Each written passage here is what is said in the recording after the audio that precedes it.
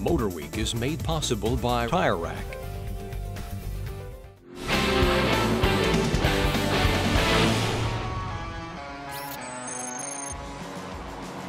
The first Ford Mustang Shelby GT350 rolled off the Shelby assembly line in Los Angeles in 1965, and immediately, fans declared the GT350 to be the supreme street racer of the day. And in 2015, this icon still carries as much prestige as it did 50 years ago.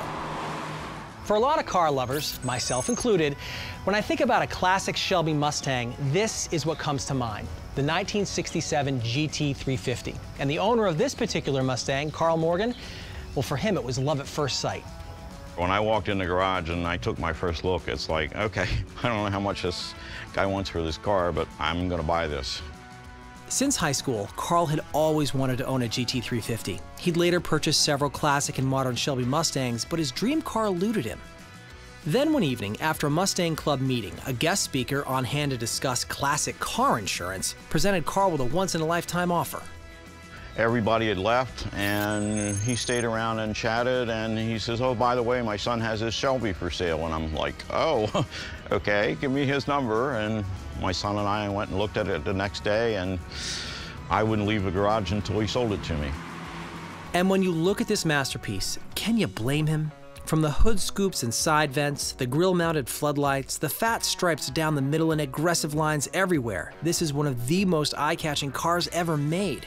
In a world filled with Jags, Astons, and Ferraris, few American cars grab your attention like the classic GT350 does. But what many of those pretty European racers don't have is the presence that this one does. It simply demands and then grabs hold of your attention. Cool cannot begin to describe it. Now, I think we've established this is one of the most beautiful cars in American automotive history. And I could stare at it all day long, but we're not here to stare. We're here to drive. First thing you notice when you start driving is it's just so busy. I mean, you've got noises coming from the back, from the front, the engine, the exhaust, it's rattly, it squeaks, it's bouncy. You definitely notice that this is a 50-year-old automobile. Which also means you're dealing with 50-year-old performance figures. It takes 7 seconds to reach 60 miles an hour, and your top speed will settle in at about 140. Now, I know by today's standards that doesn't sound very fast, but this car isn't about straight line speed if you're buying one today. You're buying one because of the entire package, the looks, the persona, the history.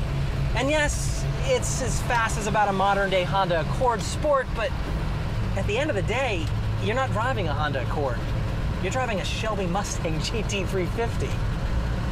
And once the RPMs climb past 4,000 and all 306 horses in that 4.7-liter V8 start galloping, the speedometer starts moving. And where modern sports cars seem to dampen the sensation of speed, classics like this tend to amplify it, making 40 miles an hour feel like 65 and 65 feel, well, pretty awesome. But it's at those speeds where the nagging muscle car stereotype starts to rear its head: the handling. Steering feels actually pretty good. That's not the problem. It's the suspension. For a windy, twisty road to be handled well in a sports car, you need something that's nice and firm. And you do not have that in a GT350, and that's where it really falls apart. When the road gets curvy and the speed starts to climb, you have no choice but to back off, because I just don't feel comfortable going too fast on a twisty road. But who cares? Simply cruising down the highway feels like a special occasion in this car, and after a while, you find yourself smiling like a teenager. Anticipation for the new GT350 might be high, but placed next to this beauty, I bet the old man would get a whole lot more attention than the newbie. And in my opinion, it would be well deserved.